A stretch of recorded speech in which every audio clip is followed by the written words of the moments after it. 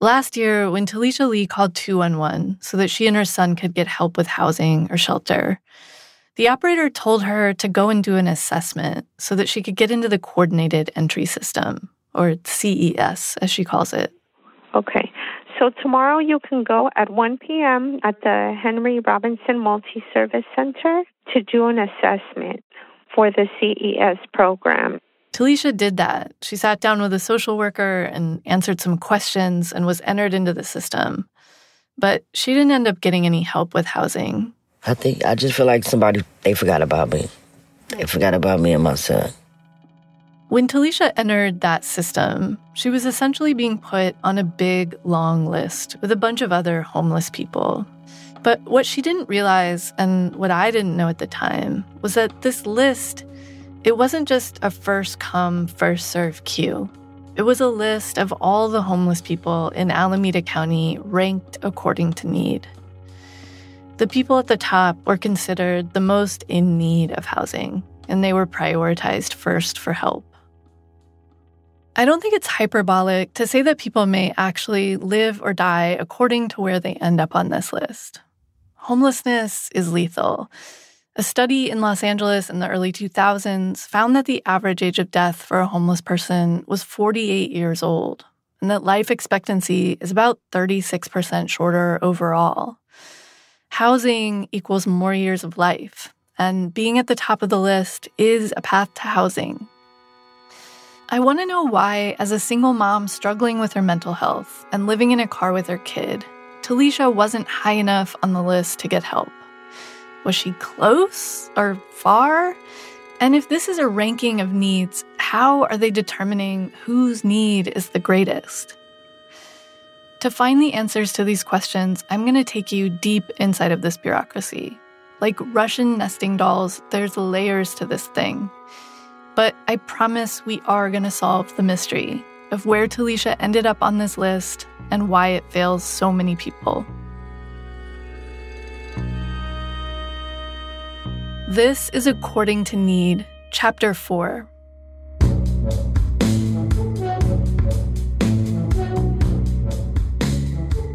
If I wanted to know where Tulicia had been on the list, I'd need to find someone who had access to it, who could actually pull it up on their computer screen and look at it. But that proved to be difficult. Yeah, so I found her first call that I had with her back September 2019. In my notes, caller has been sleeping in her car with her son. This is Elsa Gonzalez. She works at 211, and she's actually the operator who told Tulicia she should go and get into the Coordinated Entry System, or in other words, get on the list. And are you, as an operator, are you able to see where she would have ended up on that list? No. The list. Today I even told someone, hey, I don't know how they prioritize the list. I don't know how they're pulling people from the list. So they get you on the list. They're very good at getting people on lists. And then all of a sudden you're not on the list, or you went all the way back down to the bottom of the list. It's all a huge mystery. That list is, that's an hour-long conversation. I had so many conversations about the list and the bureaucracy behind it. And I hadn't found out anything specific about Tulicia yet. But one thing I learned is that the way homeless services are administered in this country is that the Department of Housing and Urban Development, aka HUD, gives big grants every year to nonprofits that have organized themselves into communities. Like, for example, all the nonprofits in Alameda County are part of one group, and they share one pot of money.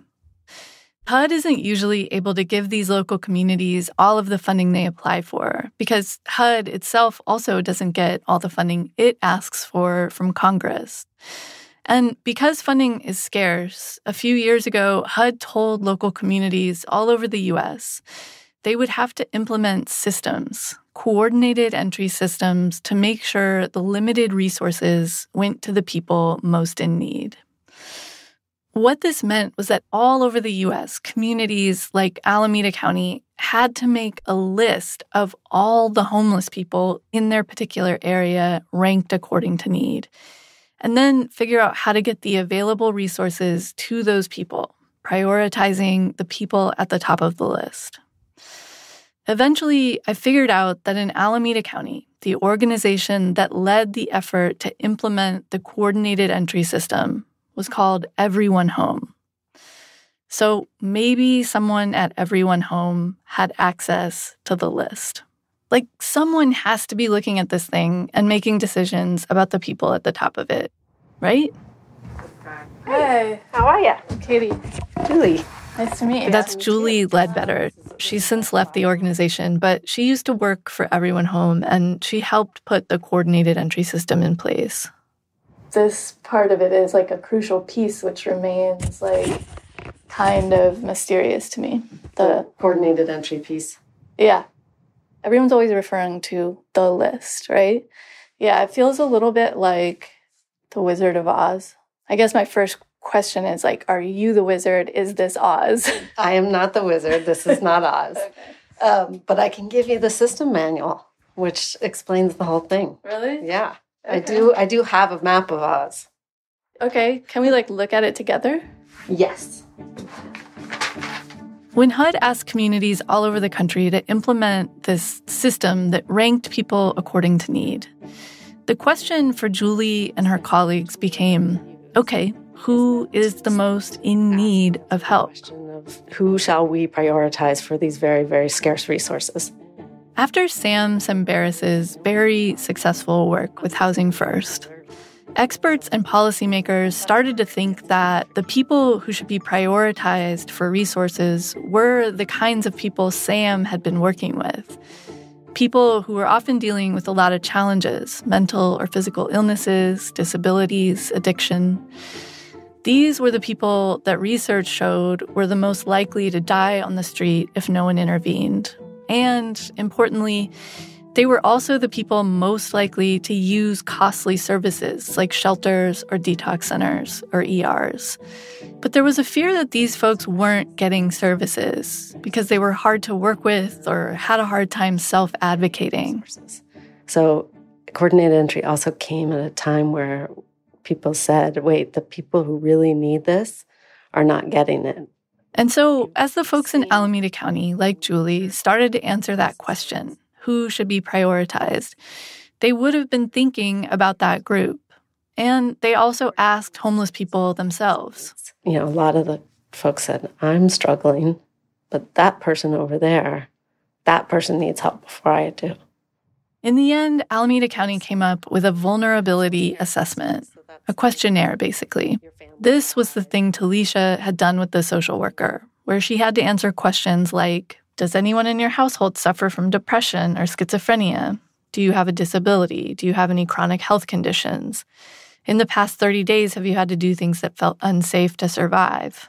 Every homeless person on Alameda County's list has been given this same assessment. And depending on how they answer each question, they get a score. And it's that score that determines their place on the list.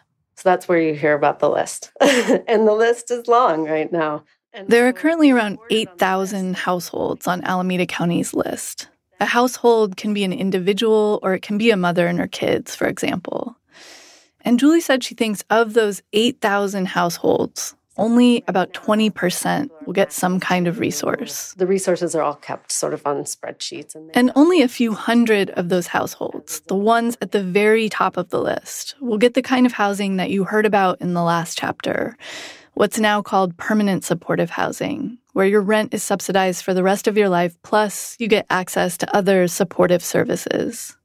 There are other less intense interventions people can get, like short-term help with rent or one-time help with a deposit. But Tulicia, as we know, got none of these things. And sadly, Julie was not the person who could tell me exactly why. And so when you're ordered on the list, that gives you a rank on this list. But then you're matching, so this is the matchers. These people out there who are doing this. Who are those people? They're all across the county. These matchers, they are the people that look at the list and match the people at the top with resources like housing. I needed to talk to one of them. Hello. Hi. And long story short, I had to send a bunch more emails, make a bunch more calls, and then finally I found a matcher, a person with access to the list. How are you doing? Doing well. Working from home? Yes. This is Lakeisha Livingston, and she is a matcher. I am doing the matching, and it's very unbiased as far as our work because the computer tells me it's based on a scoring system, which families are higher need than other families. Lakeisha works for an organization called Building Futures, and she spends a lot of time looking at a subsection of the list that includes households with kids. When you're looking at that list all day, every day, like I look at it, you become really familiar with where people are, what they rank, and it's just like mesmerizing in a sense. Not only does Lakeisha look at the list, but she could tell me what Tulicia had scored on her vulnerability assessment, which is ultimately what determines how high or low she would have been on the list. This was the person I'd been looking for. I was trying to keep it cool, but I was so excited. Yeah, and that's part of what I was hoping you guys would share with me, is so that I can understand kind of like why someone like her wouldn't have moved into shelter or housing. So I can't specifically give you her score. I truly thought my hopes had been dashed in this moment. But then Lakeisha's supervisor, who was also on the call, jumped in and was like, "It's cool. We have permission from Tulicia to share this info." Okay, let me see here. So I'm looking at the actual assessment right now. Lakeisha starts skimming through Tulicia's answers on the assessment. She has been homeless, multiple times. She states that. She checked mental health, chronic health conditions. All of this added up to a score of... So she was at a 120. 120. That was her score on the assessment.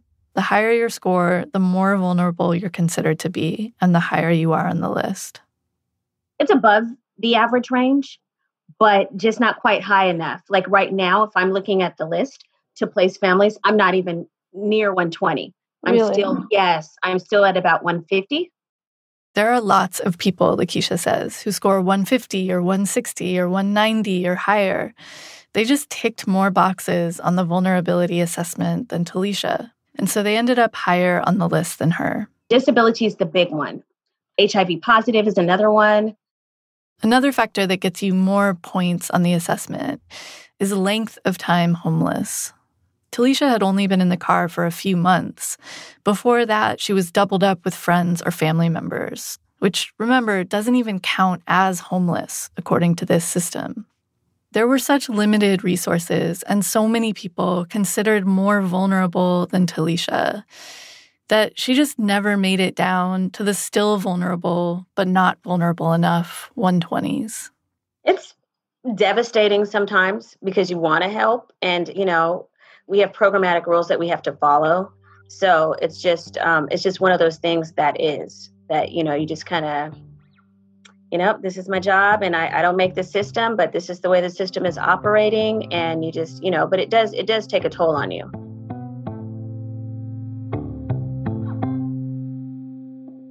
So, okay, Tulicia had a slightly above average vulnerability score of 120. She hadn't checked enough boxes to get a higher score. She didn't check things like, have you ever been convicted of methamphetamine production or arson? Or do you have an excessive dependency on drugs or alcohol? And in the system we have now, those things actually help you move to the top of the list, because they're thought of as indicators that it's going to be hard for you to get into housing on your own. People with those kinds of issues are more likely to stay homeless if no one intervenes. So that makes some sense, right? But a system that, in a way, rewards things like addiction or criminal record, it's going to be controversial to some people. Everybody has their own opinion about who should be prioritized, who shouldn't. And then you hear a lot of conversation about who's deserving, who's not deserving. Again, Julie Ledbetter, who helped build this system in Alameda County. It's manifested a lot in terms of like, that drug user doesn't deserve it. Why are they getting prioritized?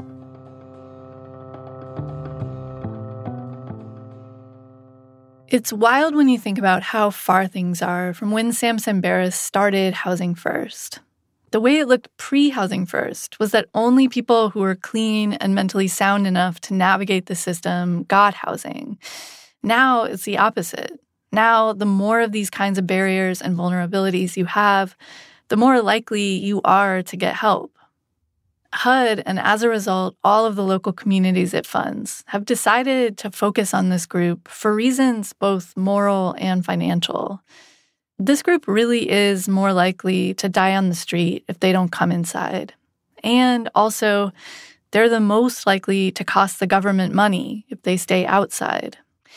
But, and stay with me here, prioritizing this group, whatever the reason, it's had an unintended consequence in some communities.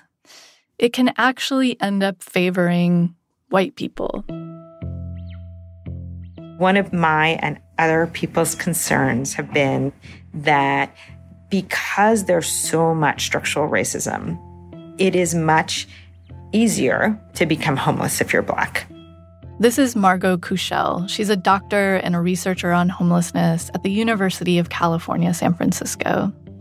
So what we see, if you just look within the homeless population, the Black folks look healthier because to be homeless and Black means you could just be poor. And in general, this is a sweeping generalization, but in general, a higher proportion of the white folks who are homeless have these disabilities that are related to their homelessness. Not everyone, of course, but you're more likely. I want to jump in here because I think this is tricky to understand, but important. So, okay, think about it like this. A white person is standing on a diving board, and homelessness is what happens if they fall over the edge.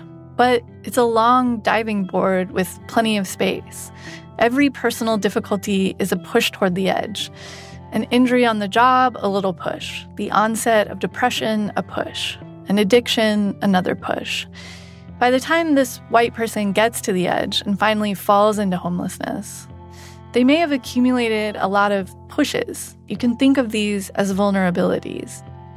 On the other hand, people of color, and especially Black people, because of the racial wealth gap and other disparities caused by systemic racism, they just often have a shorter diving board to begin with, which means one little push might send a Black person over the edge. So there are just more relatively healthy Black people who fall into homelessness. And this matters when it comes to the coordinated entry system, because the system gives people a higher score if they've accumulated more vulnerabilities like addiction, mental illness, etc. And so what people who have interrogated this have found, and this is true in many places across the country, is that the white folks are more likely to get resources just because they score higher, because these scoring systems are all based on individual vulnerability. Alameda County, I should say, has actually worked to address this issue by adding different kinds of questions to their assessment. And white people are not currently getting resources at a higher rate than people of color. But these issues with the assessment are still a problem in other places across the U.S. And I feel like what we can see from this is that it's hard to find a framework for vulnerability that fits everyone. Like, where does this framework, which focuses so much on things like mental illness and addiction, where does it leave Tulicia's son, Jordan, an 11-year-old kid who doesn't have those particular issues, but is vulnerable in so many different ways? So, okay, the assessment process is imperfect. But the biggest problem isn't that figuring out who the most vulnerable people are is tricky. It's that in Alameda County, there are 8,000 people on the list, and the vast majority of them will get nothing. Not to mention all of the people who never even make it onto the list to begin with because they aren't considered literally homeless. And those people who don't get any help from the system or who don't even get to enter the system, they don't just disappear. Some of them will find their way back into housing, but many of them won't. And eventually, some folks will end up in more vulnerable and often more visible forms of homelessness. People who start out on a friend's couch may end up in a car, but then the car gets towed and they end up in a tent by the side of the road. Along the way, they accumulate trauma. They get injured or assaulted or have mental health crises brought on by stress. Eventually, there are more and more people who can check a lot of those boxes on the vulnerability assessment. And there's not even enough resources for all of them. That's what's already happening right now in Alameda County. The system is just completely overwhelmed. The pressure on the system to do well and to be good and to be efficient and to be clear just feels like a burden. I mean, we're all just experiencing this as we just want to be the best you can be in a time of crisis, and you know you're not quite there yet, you know, and then you have to just keep working at it. People will keep trying to make this whole thing run more smoothly. They'll try to make it as fair as possible. But the thing is, no matter how much you work on the system, if you're trying to feed 8,000 people with 2,000 sandwiches, that math is just never going to work out. And people like Julie, who work in this system, who helped build it, they know this. They certainly don't need me, a reporter, to point it out. They feel the system's deficiencies all the time, and it's hard on them. It wasn't until the end of my interview with Julie, as I was getting up to leave, that I realized just how hard. Well, thank you. Super interesting. I don't know if lots of people cry out there these days, but it is tough. Oh, man. And it's not tough for me. I sit here, but I just think about all those frontline people who are just, like, feeling it these days.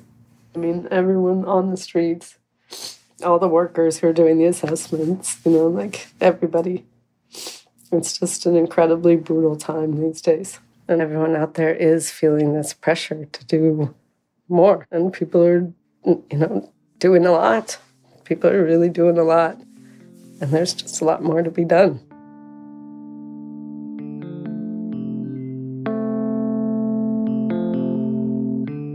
It's not just Julie. So many of the people I talk to who work in this system have the sense that they are being asked to solve this problem without having been given the resources to do it. Like Roshana from 211. She told me the main thing she understands now about homelessness that she didn't understand before the job is that for most people out there is no help.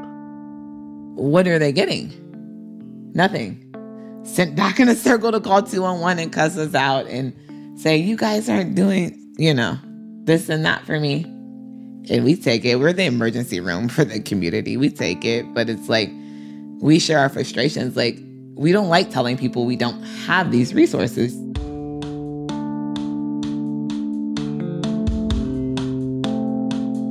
Every person I met working in the different corners of this system wanted there to be more resources. And local communities like Alameda County are always scrambling to find new revenue sources since they don't get anywhere near enough funding from HUD. Ballot initiatives, sales taxes, state funds. And if we want to help the people who are homeless right now, we will need this system to have all of the resources it requires to do that. But that won't actually solve the bigger problem, because this system just wasn't designed to do that. When homelessness started exploding in the 1980s, people didn't understand what was happening. We blamed it on deinstitutionalization and crack. Homelessness was something that happened to people who weren't well, and we created a system to respond to the people who seemed the least well, the least capable of solving their own homelessness, the most vulnerable, we called them. But increasingly, experts agree that homelessness isn't caused by mental illness or addiction. Those things can serve as the catalyst, but they aren't the cause.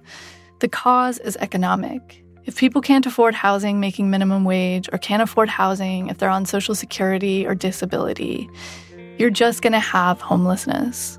Which is why it feels clear to me after all of this that the homeless service system cannot solve homelessness. And I guess if the journey into understanding this system has been like opening a set of Russian nesting dolls, this is the one at the center. This system can't solve homelessness. It can only address it. It can treat the symptoms, but not the disease. And currently, it's not even treating the symptoms all that well. We are still talking about homelessness like it's about the people on the street today. It's unbelievable to me, you know. You may recognize that voice. It's Sam Sembaris. But everyone's talking like, how do we get these homeless people off the street? It has nothing to do with these homeless people. I mean, These are just the current victims of a system that's creating homelessness much faster than we are ending it. So it's like, even if you took the 60 or 80,000 people that are on the streets right now and housed them, you haven't ended homelessness, because next year you're going to have 20 and the year after 40 and 60. In some ways, it was Sam's work with the most vulnerable that led to the system we have now, which focuses only on them. But Sam thinks that if we're really going to solve homelessness, we're going to have to prevent people from ending up homeless in the first place by making sure that extremely low-income folks have access to housing they can afford. That's what we had before the 80s. Sam wants that back. Not the way it was then, with poor people sequestered in ghettos, but mixed income development on a massive scale. Where's the plan to build 80,000 units of affordable housing? Everyone talks about, oh, we'll do 200 units a year. Oh, we just got 400 new units. It's like, so what? I mean, not really so what, but it's like, but so what? Sam gets so worked up when he talks about all of this. He's infuriated that as a society, we don't invest in truly fixing this problem. We just do these half measures and then wonder why they haven't worked. Instead of doing what really needs to be done, we've built a whole system, a whole industry around addressing homelessness for a very, very small number of people. But Sam still works inside this system. And when I ask him why he hasn't just given up on it completely, he says it's because it's still worth it. It still matters to house even just one person.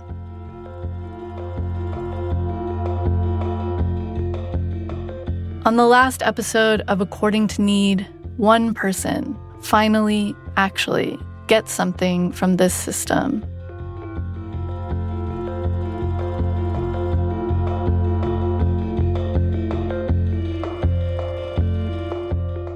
Well, what else is going on in your world right now, Sam? Nothing else is going on in my world, Katie. This is my world. I live, eat, live and breathe, homelessness, and then I try and go for walks to stop thinking about it for a little bit. After the break, a preview of our final episode. Coming up on According to Need. Why is it draining through the tent? Hey, hi. We don't want to break the law, but we have to live someplace and have to sleep someplace, just like I need to live. Now you won't help Casey get water. You want me to do it, as I'm digging a ditch to save her tent. I was trying to figure out the situation in which you might use your escape hatch. I don't know.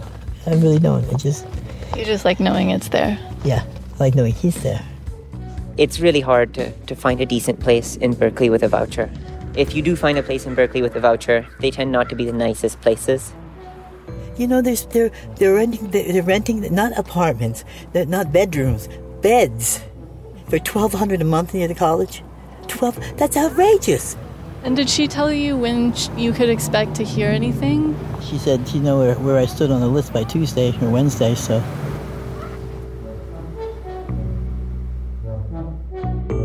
Getting to the top of the list is just the beginning. What it looks like to actually get help from the system. That's next time on According to Need.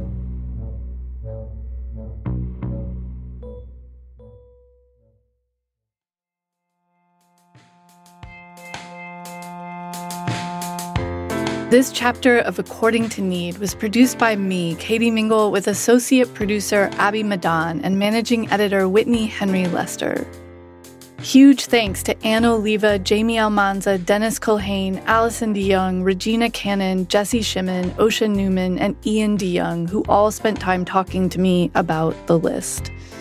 Roman Mars is the executive producer of According to Need. Invaluable editing from Lisa Pollack, Emmett Fitzgerald, Delaney Hall, Christopher Johnson, Joe Rosenberg, and Roman Mars. Bryson Barnes was our sound engineer, fact-checking by Amy Gaines, beautiful music by the beautiful Sean Real, branding and design by muchmore.io. Kurt Kolstad was our digital director, additional support from Sophia Klatzker, Vivian Lay, and Chris Berube. Special thanks to Marisol Medina Cadena, Johanna Zorn, and Chelsea Miller. According to Need is a project of 99% Invisible, which is a founding proud member of Radiotopia from PRX, a network of independent, listener-supported, artist-owned podcasts.